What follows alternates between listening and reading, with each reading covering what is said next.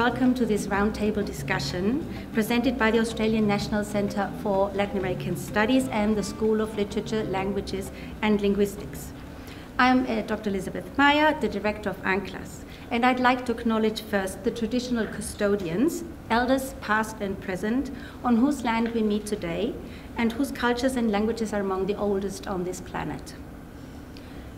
So ANU is a national and regional resource for languages because of both the breadth and the depth of languages we teach. In total, 27 languages, more than any other university in Australia, including European languages, Arabic, Asian, Australian and Pacific languages, both classic and modern, and some of which are never taught anywhere else, like Persian, Burmese, Portuguese, and most importantly for today's topic is Gamilaroi, an Australian Aboriginal language. ANCLA's vision is to become the focal point for research, education, and outreach programs for Latin America in Australia and within the Asia-Pacific region. It aims to contribute to the expansion and deepening of the Australian, Latin American, and Asia-Pacific relations through mutual engagement. And tonight we do so by presenting the status quo of language rights for Indigenous and tribal peoples from those regions by experts from the regions whose impressive expertise you may have seen on the flyer already. So there will be four very brief 10-minute country-specific presentations by our four speakers, followed by an extended Q&A and discussion. And let me briefly introduce my colleagues in speaking order. So representing Australia is Professor Jane Simpson. She's Chair of Indigenous Linguistics and Deputy Director of the Australian Research Council Centre of Excellence for the Dynamics of Language based at ANU. The Latin American region is represented by two very dear colleagues and collaborators. Liliana Sanchez, Professor Liliana Sanchez from Rutgers University will talk about Peru, and Professor Marcus Maya from the Federal State University of Rio will present the situation of indigenous languages in Brazil. China, within the Asia-Pacific region, is represented by Nora Chuijing-Zhong, and I'm sure I have butchered your name, sorry, a PhD scholar at ANU who will present a case study about Yugur, her own language she is trying to revitalize. Thank you very much, Elizabeth. And thank you all for coming, and I hope we have a really engaged and lively discussion. First, like Elizabeth, I'd like to acknowledge and celebrate the first Australians on whose traditional lands we meet, and pay our respects to the elders of the Ngunnawal people, past and present. I also want to acknowledge with sadness that I, a non-Indigenous person, am standing here representing to talk about Indigenous language rights in Australia. It's a sad state of affairs that we have no Indigenous people in Australia who are speakers of traditional languages who have gone through university to do PhDs. So one of my jobs is to explain a little bit about the background about why that's the case. So, before the 1788 invasion, Australia had around 300 languages probably, and perhaps as many as 700 different varieties of those languages. Today, from the 2011 census, you can see that the number of Australian Aboriginal people is pretty small compared with the rest of Australia. So in New South Wales, it's about 172,000 people, 2.5% of the state population. Victoria, still smaller, 0.7%. Queensland, South Australia, Western Australia and Northern Territory, those in blue, have got some speakers of traditional Indigenous languages. And you can see that the Northern Territory is the only state or territory in Australia where we get up to as much as 26% of the population being Indigenous. In 2005, my colleague Patrick McConville here was responsible with others for the National Indigenous Languages Survey report, which interpreted census data, devised an index of language and endangerment, and for a long time has been the main source of Australia-wide information on the status and situation of Aboriginal and Torres Strait Islander languages. There has been an update more recently, but it's still quite hard to get accurate figures on where languages are spoken. Today, fewer than 14 of those original 300 or so languages are still spoken by children, and they're mostly spoken in remote areas, particularly in the Northern Territory, as I mentioned. The languages with the most hashes are the ones which are the strongest languages. In Australia as well, across Australia, many children now grow up speaking new Indigenous languages which have resulted from the contact of English with traditional languages. These children very often struggle at school because the way that they speak and the way their families speak is very different from standard Australian English. Our colleague here, Denise Angelo, has described them as invisible learners. They come to school, they're not speaking a traditional Australian language, they speak a variety which has some words of English, and the teachers then don't recognise the struggle they are having in understanding standard Australian English. And I'll be very interested to hear from our colleagues as to whether similar situations happen with Spanish and Portuguese in Latin America and in China. In the 2006 census, I've given you here figures of people speaking major Indigenous languages, where by major we mean languages with more than 1,000 speakers. So you can see we're dealing with tiny numbers of speakers, especially again compared with both China and Latin America. Right down the bottom, you'll see Creole, Aboriginal English, Torres Strait Creole, which are some of the names of the new languages. And you can see that the numbers of those are greater than the numbers of the traditional Indigenous languages, of any of the individual traditional Indigenous languages. Here you see a graph which shows the proportion of speakers of new and traditional languages between 2001 and 2006. And at first glance you think, oh, 2006, you know, the numbers have gone up. But when you break it down, you see that what's actually happened is that the number of speakers of new languages, varieties of English, have gone up. The number of speakers of traditional languages has actually gone down. So from 46,748 in the 2001 census, that's the aqua block, to 44,952 in the 2006 census. So there is an effect of demography here, that for the last 20 years at least, and probably earlier, a large proportion of the Indigenous population have been language learners. That is, they've been children. So the Indigenous population in the remote areas has very high numbers of children and very few old people, because the birth rate is high and the mortality rate for older people is also high. Life expectancy is considerably lower than that of non-Indigenous Australians. At the same time, many Indigenous mothers are young. So many of the children who were 5 or 10 years old in 1996 are parents of, you know, quite old children now. There's a possible break on language shift if the primary caregiver is the grandmother and a language speaker, but because there is so much ill health, there are far fewer of the older generation left to continue giving input to the children in their traditional languages. So if you have a large proportion of young speakers, then if language shift takes hold among them, the spread to the next generation can be very rapid because women are having children quite young. And language shift is usually not to standard Australian English in these remote communities, but rather to Creole or to an Aboriginal English variety, which then makes it hard for young children entering school to understand the language of the classroom, to understand what the teacher is saying to them. So this brings us then to education rights. And there are three really fundamental rights that I think we need to consider.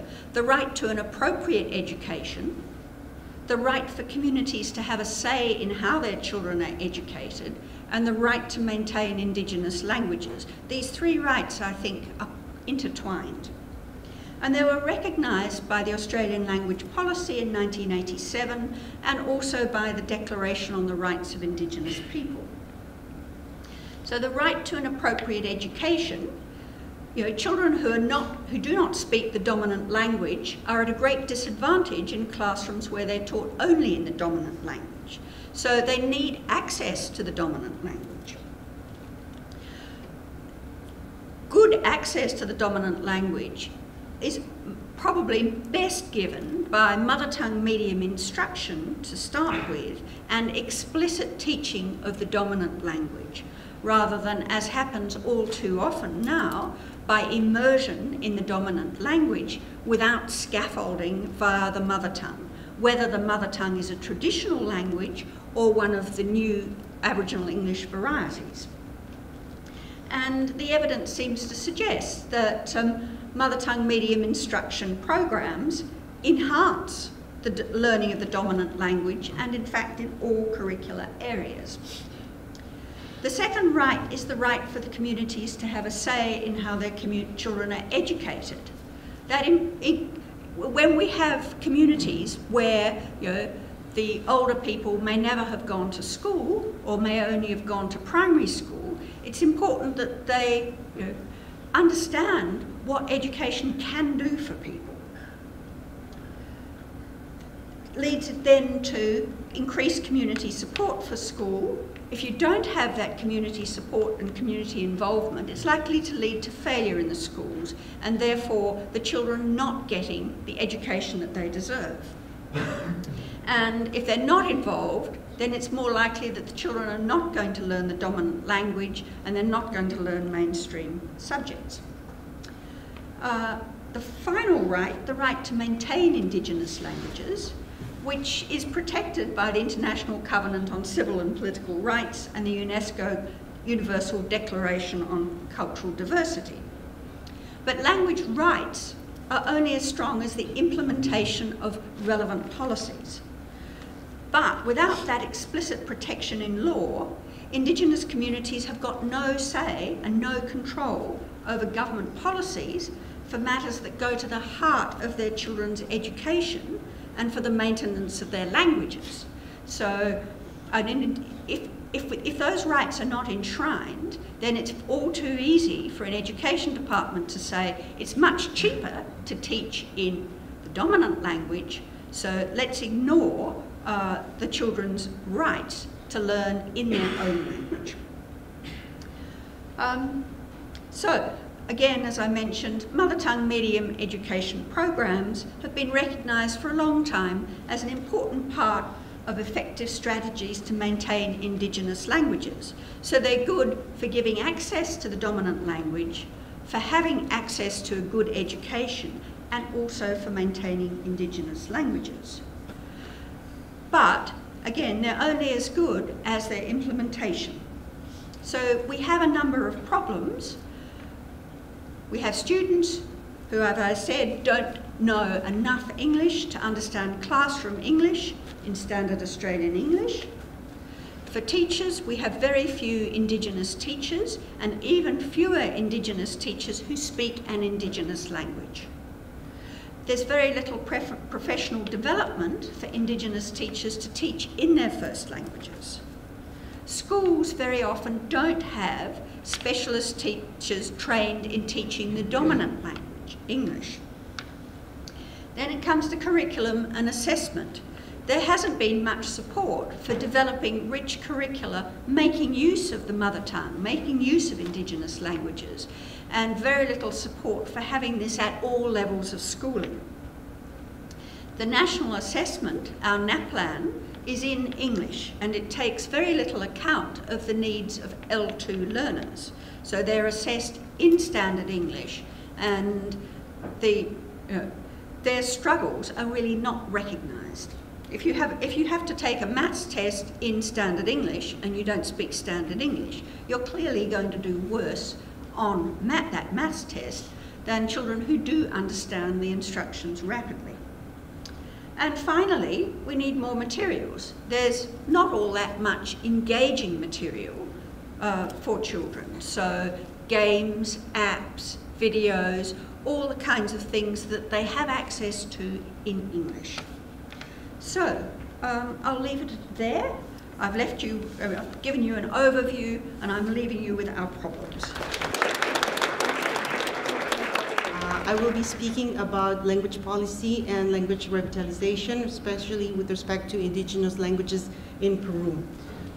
As many of you know, Peru is a South American country on the Pacific coast, and the structure of my brief presentation will be about some demographic data. I'll talk a little bit about language rights, and then I'll present two aspects of language revitalization. One is related to intercultural bilingual education and their policies, and the next aspect will be the activities that the current Ministry of Culture is undertaking for revitalization of indigenous languages in Peru. So this is the map of Peru, and as you can see, Peru is a multilingual country, it's a multicultural country, and as you can see there, and I will go into the detail of it, most of our territory is covered with speakers of indigenous languages. Here you see represented 47 language families, because some of the languages I will be speaking of should be more correctly represented as language families, such as Quechua, which is a language family that is widely known, or at least more widely known than the other indigenous languages. This map was elaborated in coordination between the National Office for Intercultural, Bilingual, and Rural Education in the Ministry of Education, in collaboration with the National Institute of Statistics and in consultation with indigenous organizations and other researcher databases. And I'll explain the reason for this map in a second. Here you see the 47 languages, indigenous languages spoken in Peru, and in terms of number of speakers, you could see that the Quechua family has around higher than 3 million speakers all over Peruvian territory. And it's followed by Aymara, have 1 million speakers approximately. This is data based on the 2007 census. And followed by other languages such as Xaninca with 97,000 speakers, and Awajún with 55. And then the other languages that are above 20,000 speakers, Shawi, Shipibo, Conibo, and at the 10,000s we have Cucama, Cucamiria, and Matsigenca, and Wampis. You see that the other languages have very low numbers of speakers compared to these previous ones, and I'm really sad to report that this graph from the Ministry of Education has 1 speaker of Taushiro, and while I was coming here, he passed. Well, while I was here, he passed away. So that speaker is no longer with us. So this is, I'm sorry, I forgot to say that in total around, we have more than 4 million speakers of indigenous languages in a country that has been projected to be around 30 million, having 30 million inhabitants. This is projected from the 2007 census, which had 28 million inhabitants. So this means that more than 10% of Peru speaks an indigenous language. So this makes language rights a very important issue for those of us who really care about this. And I'm going to speak about 2 pieces of legislation that have become crucial to the development of language revitalization and the respect of language rights. Indigenous languages are considered official where they're spoken, in the regions where they're spoken, by the Constitution of Peru. But 2 particular laws have made a great impact in language rights in Peru. And the first one is the prior consultation law. The prior consultation law stems from the fact that Peru is signatory of the Convention 169 of the International Labor Organization. This convention states that indigenous peoples have the right to be consulted prior to any administrative or legislative measure that is taken by the state that may affect their collective rights, their physical existence, their cultural identity, their quality of their development, their life and their development. And Brazil is signatory also of this convention. So the state is required to consult about plans for regional and national development programs and projects that may affect indigenous rights. This extends to linguistic diversity, And in fact, it requires that where in areas where they are needed, official interpreters registered by the state must be part of the consultation process. So this is stated in the prior consultation law.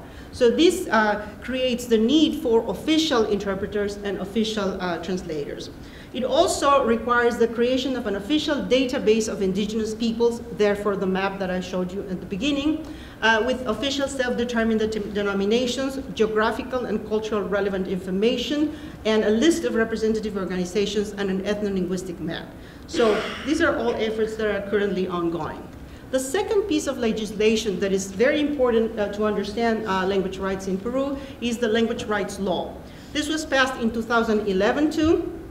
This law guarantees the individual and collective rights of indigenous peoples to speak their languages, to be served by the state in their language, and to receive bilingual intercultural education in their language and in Spanish, which is the shared language for the whole country. So according to this law, indigenous languages are official languages of Peru in the areas in where they're spoken, following the constitution. But as Marcus and I were talking, our countries are very good at laws. They're not that good at implementing these laws.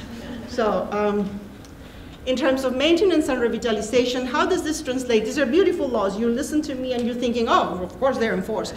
But this is where I'm going to speak about the challenges of really making these laws into a reality. And I'm going to be speaking about two important aspects. One is intercultural bilingual education, and the other one is language planning. So there are legal bases for intercultural bilingual education in addition to the previous laws that I mentioned. Article 19 of the education law states that indigenous people must be, must be in agreement with international treaties. This is in accordance to Convention 169, the Constitution, and the education law itself. And that the state recognizes and guarantees the right of indigenous peoples to equality in education with respect to the rest of the nation. So this is part of our education law. So this means that intercultural bilingual education must be implemented. And this has been happening since very early on in the 90s. And now we have a national office for intercultural bilingual and rural education.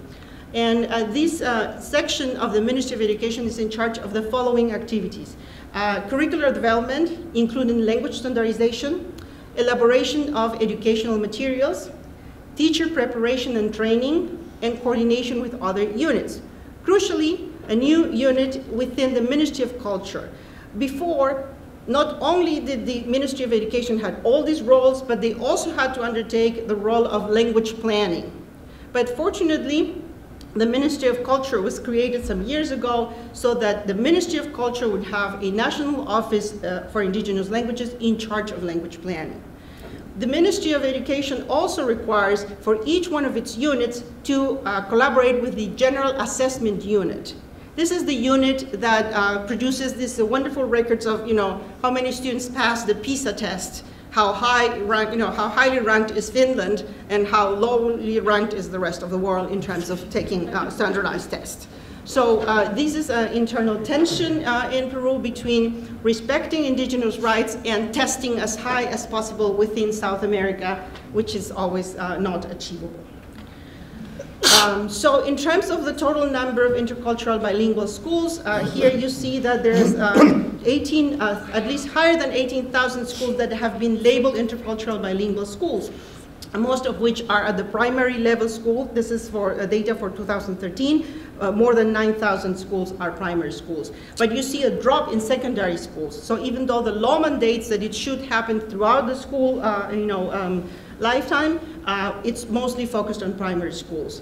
And there are also some daycare schools. Now, what are the challenges? I'm giving you these numbers and you're thinking each and every one of these schools is an actual intercultural bilingual education school, but that's not the case because one of the main challenges is coverage and monitoring within a centralized state. Peru is a highly centralized state, so central authorities have a hard time reaching out to all of the schools in rural areas and indigenous areas and actually monitoring the fact that the school has not labeled itself an intercultural bilingual education but it's just a label because some of the teachers require training. And so this creates one of the challenges. And the other major challenge for a country like Peru is resources for teacher training, actually making available resources for teaching training. In terms of language standardization, the first step has been to create alphabets, official alphabets for the majority of the indigenous languages. What you see in the image above is in the upper part you see the 21 languages for which there's an official alphabet. It's divided in only 2 have an absolute consensus and have been officially declared at all levels as official alphabets. 19 have an intermediate kind of agreement or that has been approved by the Ministry of Education. You see there 10 have reached some consensus between the populations and the Ministry of Education, and 16 have no consensus with respect to this. And I like to say that even those that are listed as having official alphabets and having consensus, there's indigenous groups within the community that disagree with the alphabet. So this is one of the major issues that we have to deal with. Now, in terms of the other language planning and activities taken up by the Ministry of Culture, the Ministry of Culture has created a sound map of Peru that I hope you can see. I don't want to take too much of your time. If it doesn't open, I'll just tell you what this is about. This is online, available through web, and what you can see there in the statistic map is that you have the map of Peru with the many languages spoken there, and you can click on them and you can see, you can click on the languages, you can hear audio in each one of the languages. You can hear Aymara, Achuar, and you also have the list of interpreters and translators according to region. And as I will show you in a second, goes here. There's a list of registered interpreters and translators in there's a list of 173 interpreters and translators in indigenous languages to comply with the prior consultation law that I mentioned before. They are registered, they have been trained by the Ministry of Culture, and they can be accessed.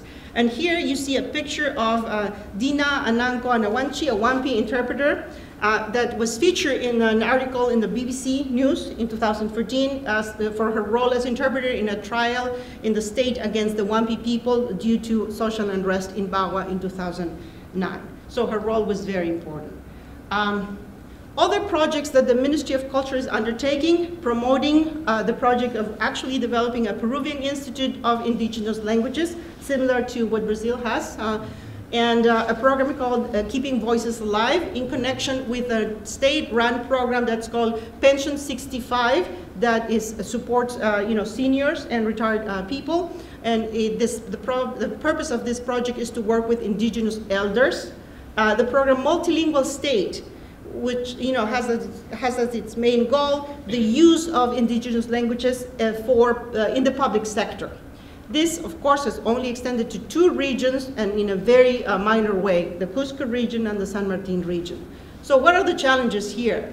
Coverage, resources for state communication, and extending bottom-up approaches, because everything I've told you now is from the state downwards, and the state has not the strength to have wide coverage, and there are challenges. The opportunities, as Jane mentioned, I think we see many. Because with technological advances, we think that we can support community efforts. Access to state services can be made widened through mobile phones, and also we can provide teacher resources. So some of us are very interested in hearing more about apps, crowdsourcing, mobile access, all the things that can strengthen communities. And with this, I stop. Thank you.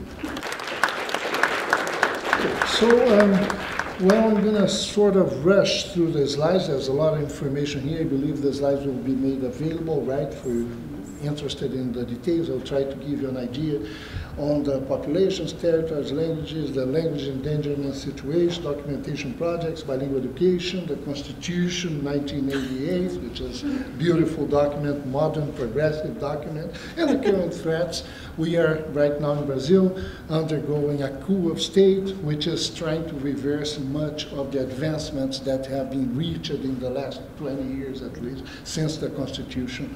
So there's nothing else going on in Brazil right now than denouncing and trying to get organized in order to prevent the attempts of really occupying indigenous lands, and they are almost finishing with the Indigenous Foundation, the FUNAI, which is responsible for education in some aspects and also health and demarcation of land. All of this is under threat right now in Brazil. So if you compare the indigenous people in Latin America, Brazil is like 0.5% of the population, about 900,000 people. If you compare, for example, with Bolivia, which is 62% of the population, even Peru, 24%, it's just 0.5% of the population. However, it's the highest number of indigenous peoples, 305 indigenous people. So, so the last census, the Brazilian Geography and Statistics Institute. So we have the Brazilian population 2010 was about almost to 200 million, and then indigenous population almost 900,000. So the distribution, about 60% actually live in indigenous lands and 36% in urban areas, 7% in rural areas. And then the ethnic groups varies a bit. For the Institute, the official statistics, 305 ethnic groups, but other NGOs have estimated there are less than that in the 250 indigenous lands. According to languages also, I mean, the official institute says 274, but linguists nowadays are more either between 150 and 180 languages still alive in Brazil. So this is the situation of Brazil in the 1500s when the Portuguese colonizers first arrived. So if you see the Carib, Tupi, Arawak, Macro-G languages, about 1,000 group denominations, probably around 600 languages were spoken in Brazil by 1500 before the colonization. And now if you see what happens, it's a much less colorful map, but we still have 0.5% of the population. These are the lands. The problem which is being faced right now is that even though it's 0.5% of the population, they get between 12 to 13% of the area of the country. Now, what happens is that if you see, like, this is the state, one of the largest states in Brazil, the state of Mato Grosso, which is, in Portuguese, Mato Grosso means in English, dense forest, thick forest. However, nowadays, Mato Grosso is not so dense in terms of forest anymore. You see the areas which are green, because this is the Xingu area, one of the major reservations. This is also indigenous area, Nambiquara, Cintalarga, and other groups. This is all soybean plantations. So this is being devastated very quickly. And the International Labour Organization, Brazil is a signatory of this treaty, and they recognize that actually the regions, the forests managed by indigenous people had near zero deforestation. Forests outside their protected area had much higher deforestation, 27 more carbon dioxide emissions. So it's another aspect of this struggle that we're going through right now.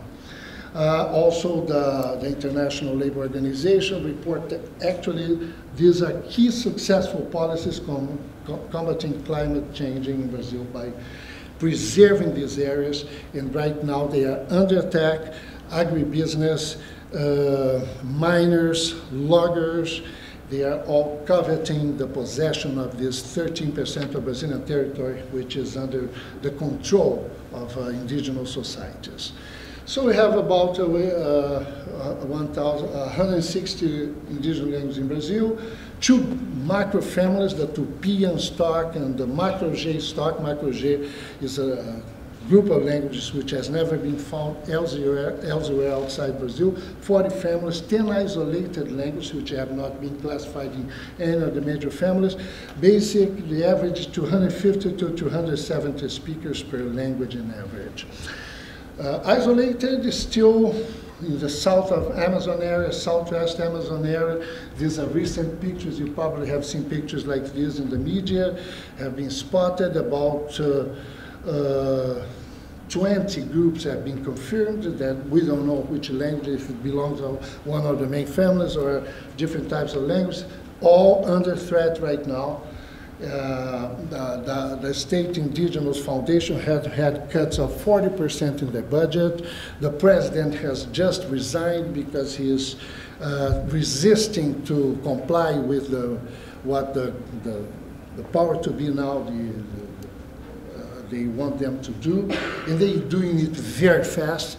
They changing the legislation very fast. They want to have the control of the demarcation of indigenous lands for the Congress, and most of the Congress is controlled by agribusiness representatives, and they're doing things overnight. They change, and there is a constitutional amendment right now. They're trying to pass it, in which they transfer all the regulations to the Congress.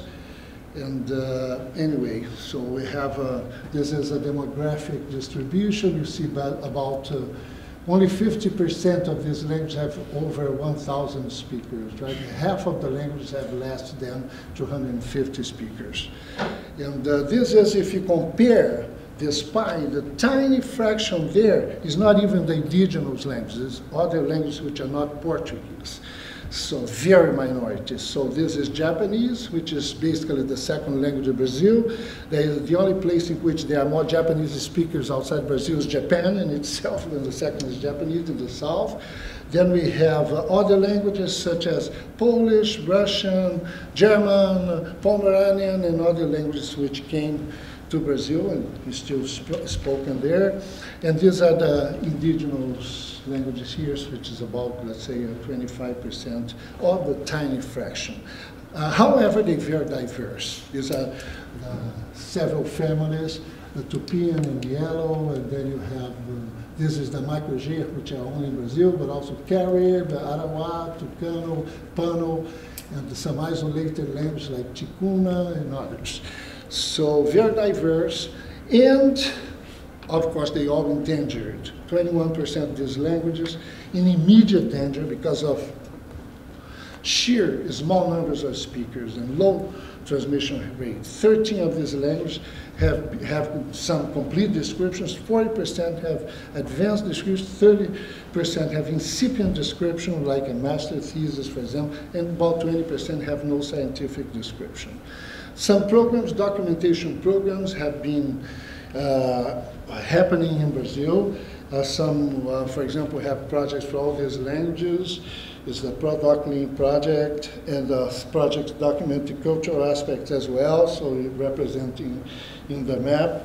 And bilingual education, because of the Constitution, and, which is very modern in 1988.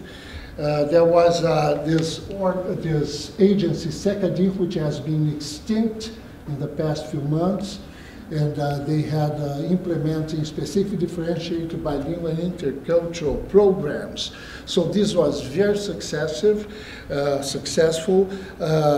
Many people, indigenous peoples, were organized higher education programs, because the dropout rate was very high in the regular programs at the universities in Brazil, throughout Brazil. But so they had specific differentiated programs with the help of academia, NGOs, and the state foundations, and also from grassroots movements, indigenous organizations. So we had this data here. Pedagogical materials, we had a program of pedagogical grammars also, which have been developed with the active participation of indigenous representatives. We studied, went to university, learned some linguistics, and they learned about the laws, and now they want the laws to be implemented. So, so tiny, the federal constitution is a beautiful document. You have all those, like in Peru, and probably like here too. And that's all recognized. And they could, the major turn in 1988, abandon the assimilation perspective. Okay? Indigenous is not a transitional category, and they have the right to remain indigenous. They have their lands, the right prior to the creation of the state in itself. That's in the Constitution. And the indigenous studied the Constitution at universities, at the university program, the past 20 years, since the year 2000. And they now want it to be followed, to be actually implemented. So they're very visible, even though they are just 0.5% of the population. We're spread in a huge country. They're very visible, and they have been able to denounce and make their claims presented in different forums, different places. And we have now, this the former president of FUNAI that has been sacked, land conflicts. That's the situation we're living right now. And you see, maybe you see these images in the media, in the Congress in Brasilia, the capital of Brazil, and they are present, they are there, and actually there is actually a constitutional amendment that they're trying to get passed right now, and this is the movement trying to help not to have this passed, because they want to change very fast what has been built after a lot of work that in such a scenario. So anyway, we have still a few programs of revitalization, and some programs have had positive impact in collaborative documentation, changing attitude towards language, strengthening bonds between generations, empowering native young researchers, rising of generation of native filmmakers, because we had documentation trying to get the members of the indigenous groups to participate actively, coupled with the higher learning education programs that we had. So these people, we have a splendid generation, even of filmmakers getting prizes and everything. And also bilingual education, despite of all the problems. Anyway, we had a system of bilingual education functioning. And we are trying also in the Kangang language in the south of Brazil to have a program, a language and arts program inspired in the Maori programs, trying to get, this was the strategy of all these groups, to get alliances, to look for people who can actually help them. And now some people are looking at the Maori people, and the Maori people also would like to do something beyond what they have done in terms of the language and arts program. So there's an agreement now made. And anyway, the higher learning programs, they were possible because of alliance of the Ministry of Education that created this ProLin program that financed in the past 20 years the specific higher learning education throughout Brazil. Ford Foundation helped too with scholarships that enabled people to become, to go to the universities at an undergraduate and graduate level. UNESCO has been helping a lot, also in documentation programs and also in the higher learning programs. Lots of universities, virtually all the federal universities in Brazil have now a higher learning education program in the state they are. Also the grassroots, these are all indigenous organizations which also have been very active and working in tandem, in cooperation. And also the museums, the Indigenous Museum, the State Foundation, and the Indigenous State Foundation. So we have now programs working in all the states in Brazil. Also, we are just organizing these materials on, we're trying to have a survey on the language education revitalization program. I have the link here, then you can, this is going to be on very soon. And very fast, this Kaingang language and nature nest proposed an intercultural dialogue between the Kaingang, is one of the largest groups of indigenous people in Brazil, in the south of Brazil, São Paulo, Rio Grande do Sul, Paraná.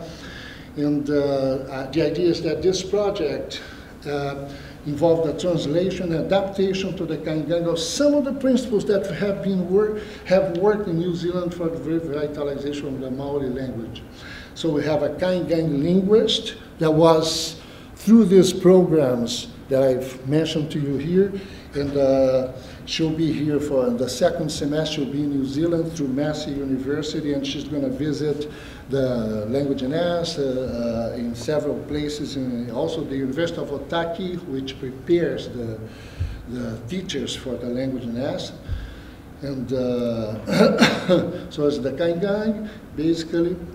And some pictures here. There was a meeting, and some Maori teachers from New Zealand came. They met with the Kaingang, and they got organized in terms of preparing this language and nest. There's a Maori teacher from the Maori Institute at Massey University, and made some activities with Kaingang children. And this is a Mana Tamariki language and nest in Palmerston North, New Zealand. And also one of the principals of this has been there too. And now this is the place in the Kaingang area where they're gonna be this first language and nest. And this is Marcia, and this is a Maori woman in the institute, the Maori Institute at Massey University, also in the language and nest. Mari is her name, and this is Marcia Kaingang, that's the traditional Hongi, and now this is one of the programs that we are working on. Thank you very much. And today I'm going to talk about the revitalization steps of Uyghur language with the community in China. I grew up in the community. I myself is a native speaker of Uyghur. So I want just through the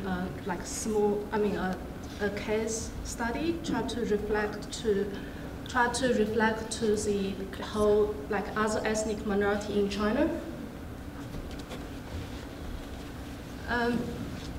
Probably you know, in China we do have some dialects such as Cantonese, Shanghainese, Hokkien, but you probably some of you don't know we actually have lots of different ethnic minority languages. We actually have 56 officially recognized national minorities, it's not national minorities, plus Han Chinese, totally 56 ethnic group in China. And we have the pink region is Mongolian, and the blue region on the top left is Uyghur people, and also Kazakh people and some other ethnic people.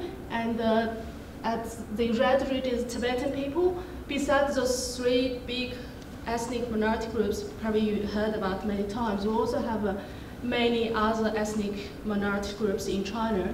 And if you can see through at the bottom of the arrow, which is probably very hard to spot, is like a small blue dot, which are Uyghur people living there. And we also have many, at least 10 different language families. And Uyghur people are actually very interesting. We have Eastern Uyghur, who speak in Mongolic language, belong to Mongolic family. And we also have Western Uyghur who speak Turkic language. And, but both think they are the same Uyghur group. And this is traditional clothing of the top photo is my family. You can also spot me here and my husband. And this one at the bottom is the capital of the Uyghur County. I will briefly talk about the history and the language policy and the ecology of Uyghur. The ancestry of modern Uyghur people can be traced back to the Tang Dynasty Old Uyghur are the same ancestor of Uyghur people and also Uyghur. We got a Uyghur person here, and but Uyghur is still remain as a Tibetan Buddhist. In the past, we are traditionally nomadic people, like move around the land, and then since 1950s, Mandarin has gradually become the dominant language in the Uyghur community, especially since schools and media use Mandarin as their only language. And in 1982, the Constitution of China states that the people of all nationalities have the freedom to use and develop their own language. However, it's a bit hard to implement because people pay less attention to ethnic minority languages, and also since 1990s, because of rapid economic growth and further urbanization, lots of people move to city or go to city to do work, and less speakers left in the community. But the good thing is that after mid of 2000, because of economic settling down, and the community members actually have more consciousness about to speak and use their own language. The current situation of the language is definitely decline, as many other ethnic minority groups in China, because lack of child speakers, also lack of young parents to speak the language to children. And another thing is, besides Chinese, learning English also is a compulsory course in China. And also some parents want children, best for children. They think probably learning Uyghur is useless for their children's future. And in this situation, both Eastern and Western Uyghur are classified as critically endangered. Actually, also many other languages also in ethnic minority languages also critically endangered in China. Now we'll talk about revitalization steps. Before talk about the community, I'll start with government effort. So, early 2000, the government actually established a full-level protection system for intangible cultural heritage. So, on this list actually is some cultural items for Uyghur culture. As you can see, we got 4 different levels. If it's listed in the national level, that means this kind of items are more important. Actually, governments pay more attention and give more policy support and also funding support. So language, as you can see, is listed in the provincial level and the county level, actually also recognized as a cultural item, but they probably just pay less attention to that.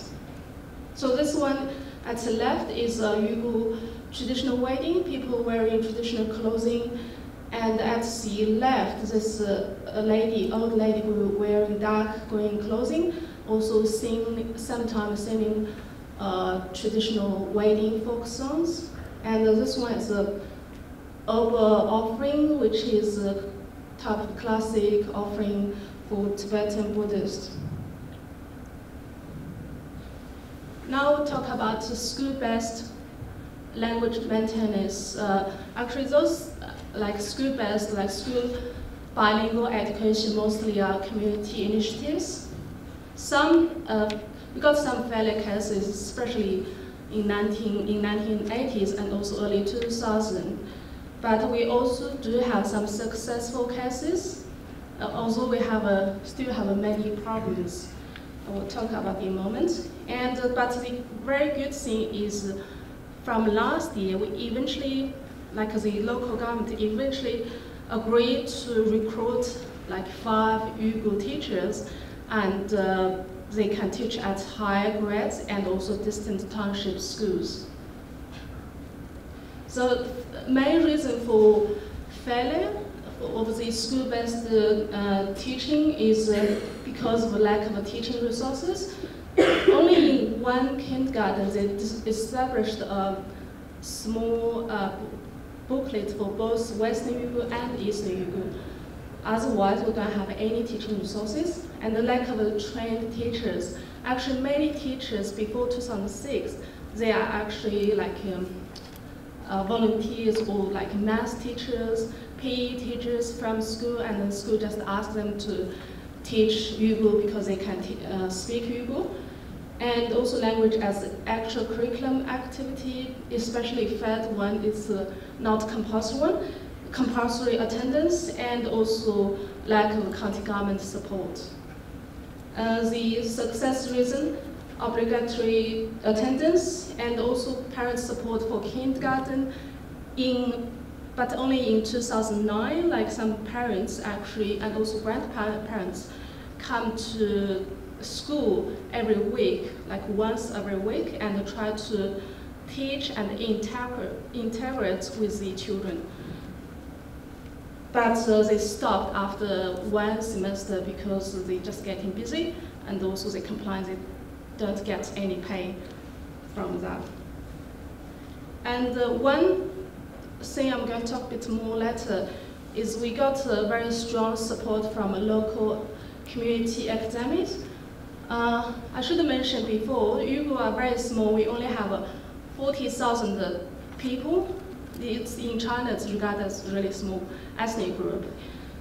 We do have lots, like not quite a few Uyghur academics working in different university and different fields. So those people, plus some advocates and plus some like school principals, try very hard, try to push all this thing happen, try to set the language, teach language in school.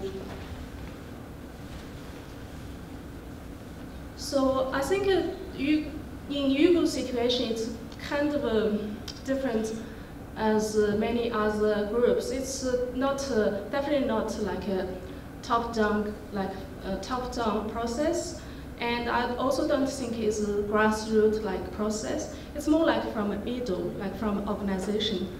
Probably you call this one also as a grassroots, but I think it's more like those people in this kind of organization, like school principal or some Uyghur academics, some researchers, and also some advocates. They actually try to collaborate together, try very hard to push lots of things. For example, the quota for language teachers, they actually asked for many, many years and eventually got 5 language teachers, but it's not enough, but it's a good start.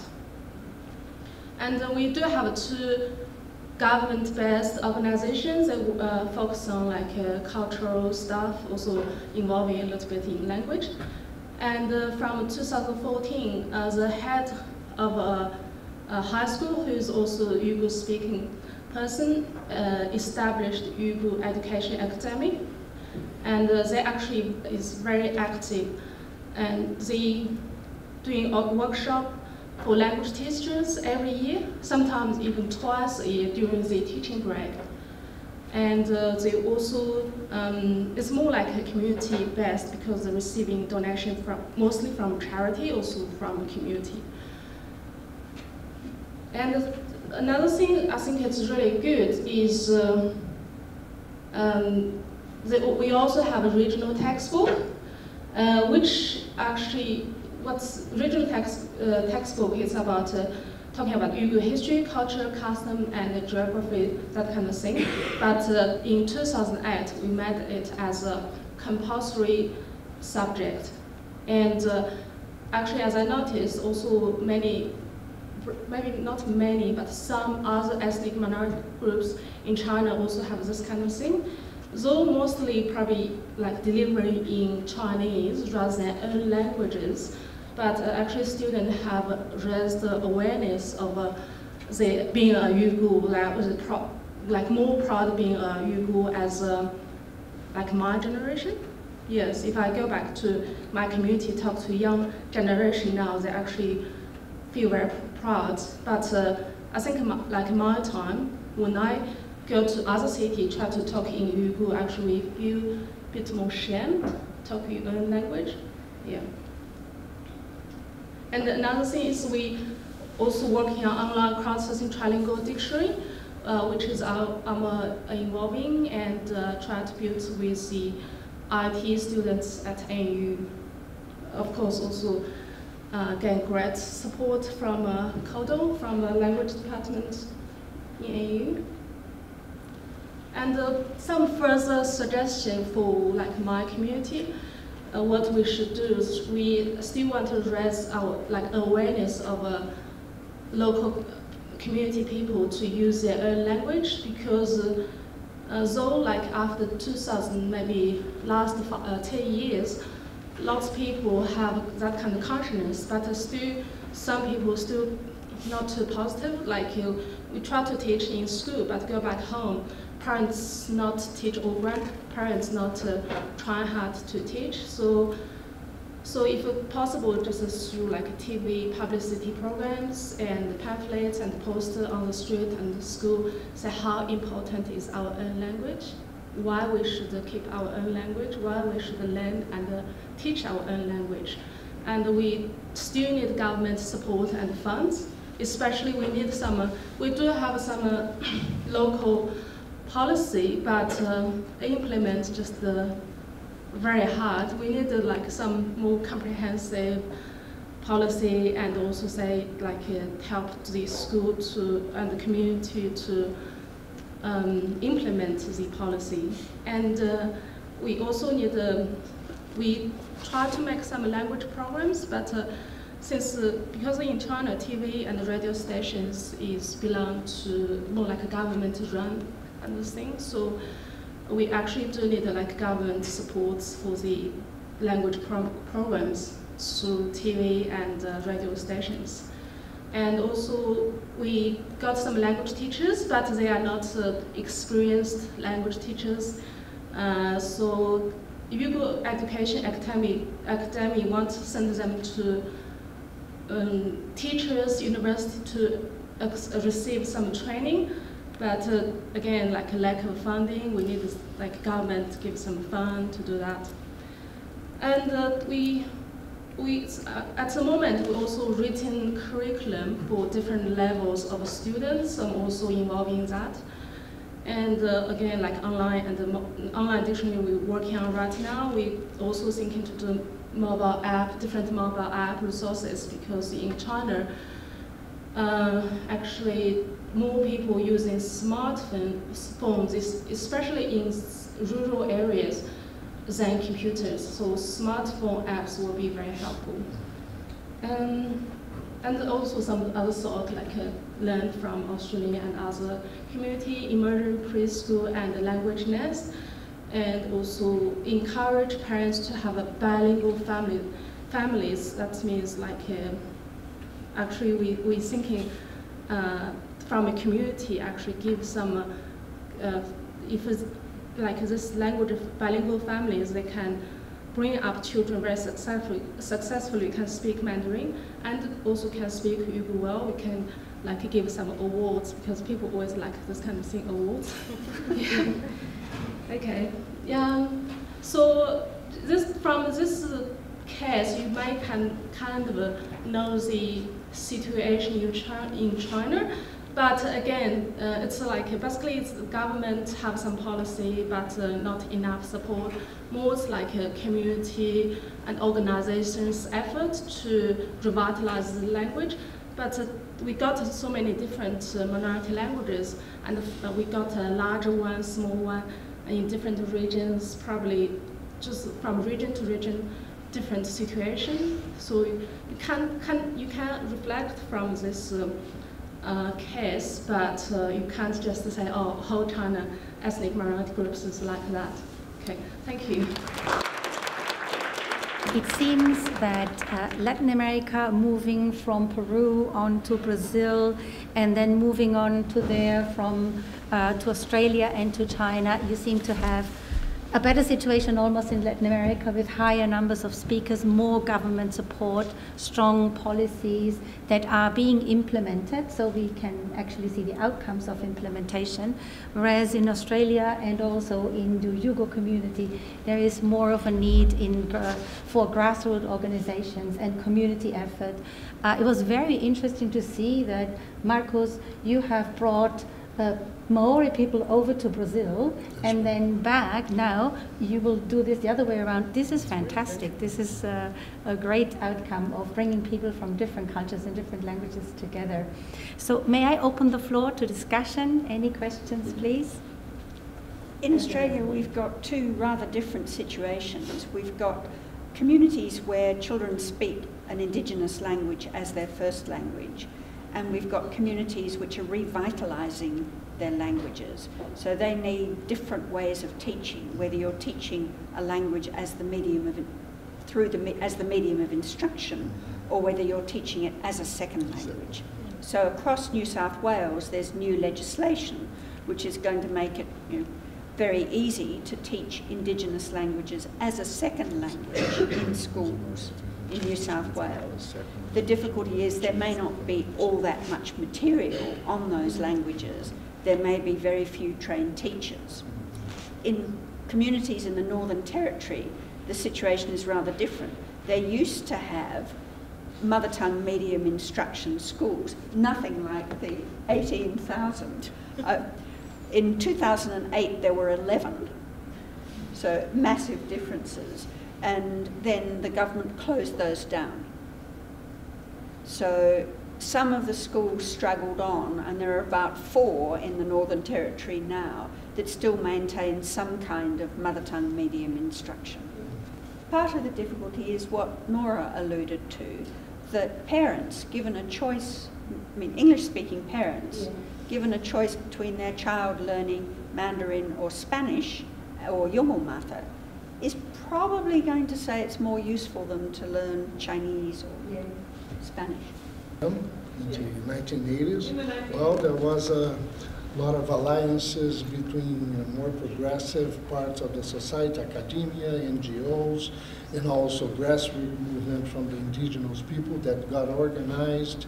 They had the first NGO, Indigenous, the União das Nações Indígenas, Indigenous Nation Union, and was one important leader at the time, Ayrton Krenak and other leaders. They got organized and they pressed they were able to really, I remember these times, I was working at the Indian Museum at the time, and throughout Brazil there was a lot of movement to recognize the rights. Brazil had signed the Labor International Organization. That helped a lot to move the, to make the transition law. This is a transitory state to be Indian, because before the 1988 Constitution, like say, well, you see this kind of discourse in which, you guys have to improve and become part of the Brazilian society because you're not civilized, you're primitive, and this kind of idea was sort of official. And this has been replaced, but and this was very important because it gave the basis to the development of higher learning programs, pedagogical grammar, documentation programs. Of course, very heterogeneous and different situations. Some are better, some are not so good. The idea of intercultural education also was fostered by these basic laws, so that was very important.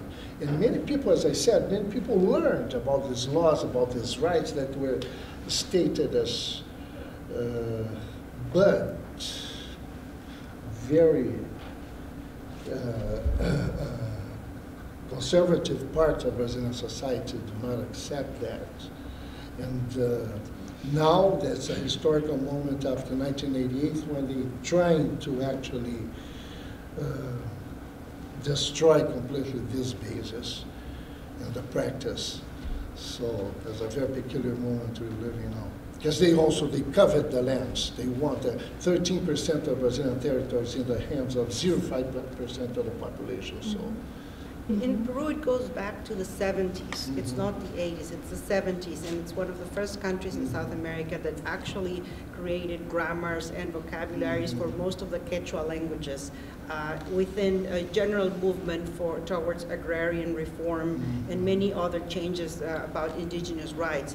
But those efforts in the 70s became frozen during the 80s. So it's kind of like the history of Peru is a little bit different from that of Brazil. So Peru was a pioneer in South America in the 70s in terms of indigenous language rights, in terms of many of the other issues of documentation, and many native speakers of Quechua varieties of languages went to study in the United States. They became linguists. They came back to Peru. One of them has been one of my professors. This movement started in the 70s, was stopped during the 80s due to many reasons, among them internal conflicts, but also governments that were less in agreement with these efforts. And then it went back to being revitalized in the 2000s. So it's sort of like picking up where the 70s left and going back. And in this respect, the fact that Peru is a signatory of Convention 169 pushed this beyond the realm of education, because in the late 90s and in the early 2000s, this was mostly the responsibility of the Ministry of Education. But the colleagues in the Ministry of Education and the unit for bilingual education kept saying, we cannot teach the students, develop curriculum, train the teachers, and do language planning, and do standardization, because it was a chicken and egg situation. How do you start, developing intercultural bilingual education if there are no alphabets? So now the people in the Ministry of Education said, so now we have to do the alphabets. Now we have to get consensus with the people. So finally there was an agreement that if a Ministry of Culture were to be created for that and for many other reasons, then it would be the responsibility of the Ministry of Education to deal with language planning, with language standardization, with everything that has to do with cultural heritage. But that has only happened recently. So the laws were old, but the actual possibility of branching this out so that different government agencies could take care of this is only something from the 2010s. This is only when it's been happening. I think in part it's because education so far has been a state responsibility. So it's been the federal government has some power over the states, and from time to time it's tried to push them in different directions. But at the moment there is no right enshrined for children to have bilingual education or have mother tongue medium instruction. And I think all we can do is just keep pushing. I think this is a very important point, because Peru is exactly such a centralized country where it's centralized. The government decided this is the right, these people have it, we put it into the constitution. And Brazil is more or less on the way. So what you are saying, this is what is missing, that the government really understands this is a central issue, not a state issue like in Australia. But also I would like to say, with respect to countries being signatories of Convention 169, you look at the list, and it's mostly Latin American countries. Yes. And, there's a huge gap, and you see, I think, Norway, and another, Northern Europe country, and everybody else seems to be absent of this. And this is not to say that in the world these are the only countries with indigenous peoples. These are the only countries that have been willing to sign it. So I was very surprised to see, the list and how short it was, and how it only included, because if you have national laws, they're important. But if you make commitments to the international community, now you are a signatory of a convention, and you have to comply with it. Actually, the program started with some Kaingang leaders and teachers in the village. They were prepared by these high education programs I mentioned, and they studied about different programs because languages are all threatened in Brazil, right? So like in the Canadian, about 60% still speak the language, 40% do not. Many people worry about that, the old generation worry about that. So they have studied actually the different programs. There's the Green Book of Language and Revitalization by Ken Hale and Jan Hinton, and that was studied, translated, and they said, well, this probably the most effective way of revitalizing a language is working with the children, because children acquire languages so naturally, right? And there are several other methods and one-to-one approaches and different, but this one, maybe it could be for this group, the Kangan group, maybe that would be a good idea. So that's, we started some relations. I visited New Zealand last, 2015, and now we're gonna take some Kangan teachers and linguists actually to visit how Language and Nest is organized. The basic idea is very simple, right? If there is not intergenerational transmission, the adults cannot pass the language down, but the grandparents can. So you give grandparents jobs, right?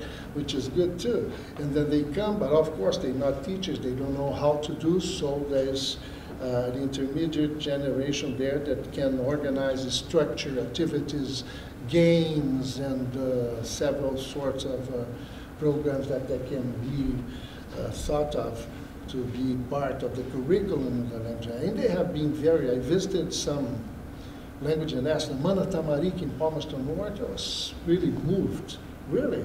It's very emotional to see how that is organized, so serious it is, you know. I could speak Portuguese, but I couldn't speak English there.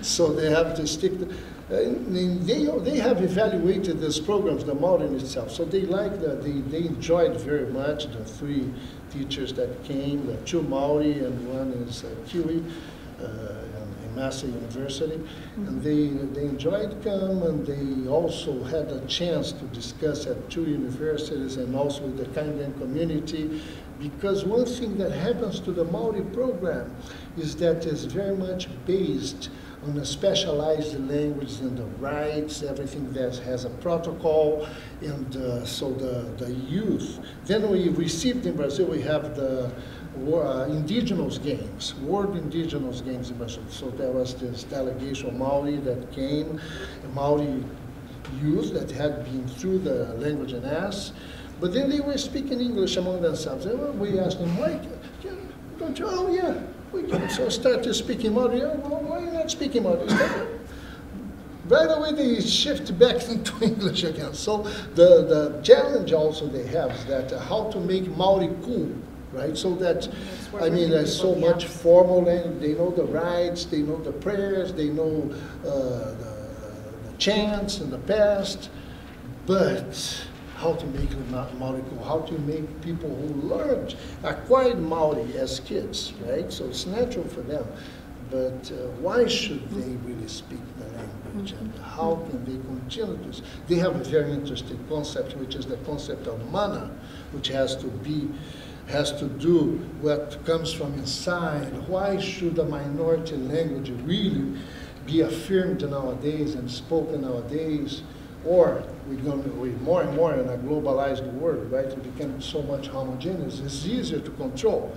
Noam Chomsky says that about 27 corporations are controlling the world nowadays, right? So it's much easier to control people. If you do not have too much difference, you have consumers. So this is what one of the threats that we are facing right now. It is an urgent threat. It's about time for us, if we believe that some of these languages can still survive and cultural difference can still survive, it's the time to do something. If we don't do something, we're not going to survive. If I may just briefly want to say, and that's why we, in my presentation I said, well, we also want to use this technology that has been done, to attract people to be consumers, but now we want to use it for indigenous languages because we want to make it attractive for the children. If you have, we saw a wonderful example here, during my visit, in a workshop where here at ANU they're developing video games with that have indigenous, themes and Aboriginal culture themes. And also, we're thinking with Elizabeth and other colleagues, we've been talking about the possibility of developing apps in indigenous languages, so that somehow we circumvent the middle of the situation and go directly, to the advanced 21st century, and leave behind these other, preconceptions and prejudices. And just funny enough, this development of technology opens the possibility of doing more bottom-up approaches than only the centralized, top-down approaches. Yes, that's right. But there is one country, can I just say something? There's one country in Latin America, that's Paraguay, and they have a completely diglostic system. So they have succeeded, exactly, they have succeeded in having Spanish and Guarani as an official language. Well, not really. I met occasionally with a very important Jesuit priest. What's his name? Very nice guy, good guy. And and also I had a chance to visit the state of Mato Grosso do Sul, which is on the border also with Paraguay. There are many Guaranis there, two major people, Guaranis and Terenos. And if you see the situation, the Terena have almost lost their language. They said there was a generation that had decided not to pass the language down, because they suffered so much with prejudice. Said, I don't want my children to suffer, so they can learn Portuguese and forget about this language that causes so much suffering because of prejudice. But the Guarani living in the same, basically in the same environment, but they affirm, because that's the main point. If the indigenous people do not want to keep their language, there's nothing that can be done that they don't do it. It has to come from inside.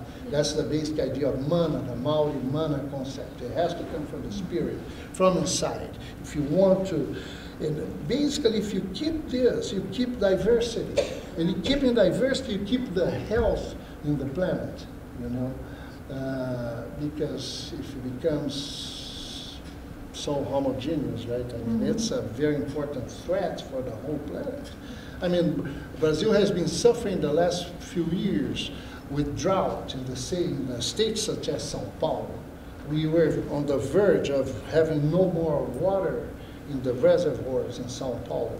And it's been discovered that when you deforest regions massively, as it is being done in the past 2 decades in several states neighboring to São Paulo, it eliminates the air rivers, because of the forest produces a lot of humidity, and then this causes the droughts in the south because they're destroying these regions. So that if there is not this understanding, we do want to keep diverse, then we're going to pay a price, a very high price, as humanity, as mankind, I think.